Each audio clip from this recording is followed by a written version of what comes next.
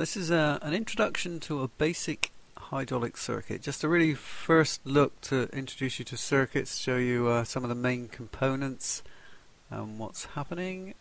It's a little bit idealized. We've got gear pumps supplying the flow, relief valves protecting the pressure and the safety, directional valve to control the direction of flow, and our actuator, which is a cylinder, and some pressure gauges showing you the pressures. So let's start. We start with our fluid reservoir, our tank. We can see three little symbols here which represent the reservoir. They'd all be one larger reservoir that contains the fluid. The fluid is drawn from the reservoir and into our pump. In this case, an external gear pump, so the fluid will be drawn around the outside of the gears, and as the gears mate together, that's what pushes the fluid out. And at the moment there's nowhere for it to go. The valve is closed, shown by this symbol, so it needs to go over our safety pressure relief valve. So if it didn't go out somewhere, it would pump would obviously fail. So this is not, I say, it's a simple circuit. You wouldn't really want all your flow going across the relief valve because you've got maximum pressure, and it would be very wasteful. So coming along here, we have our directional valve. This is shown as a four-way, three-position valve. So we've got four ways that it can go: 1, 2, 3, 4, and three positions. We've got the center position, position 1 activated by our solenoid, and position 2. So three altogether, three-way, four-position valve. And if we operate it, we can see we take the flow now. It stops going through our relief valve.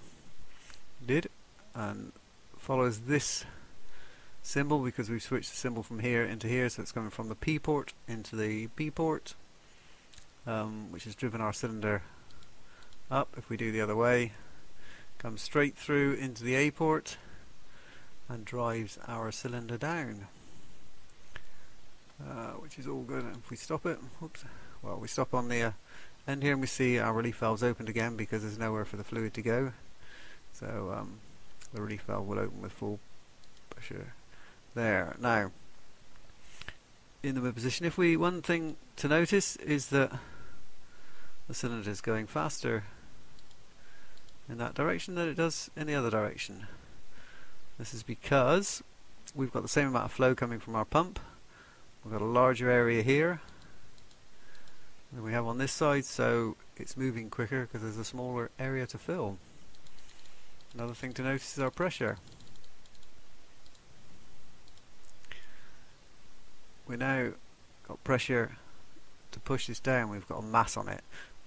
Ignore gravity. This cylinder is only shown that way, but it's if it had gravity acting on it, it would fall down under its own accord.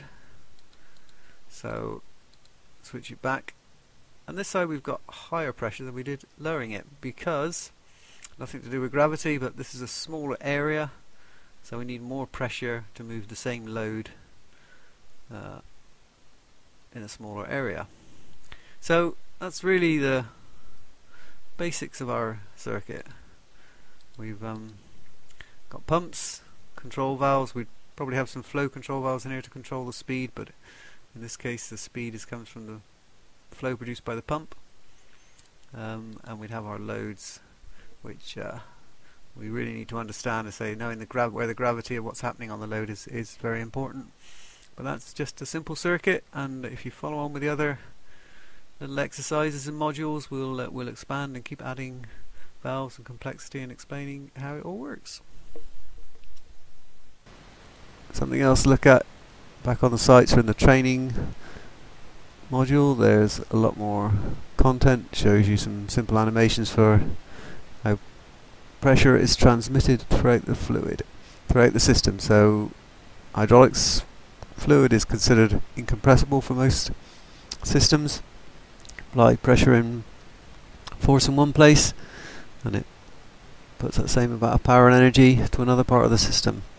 And we've got more text just explaining the various components and the simulations that you can play on and operate yourself. Enjoy.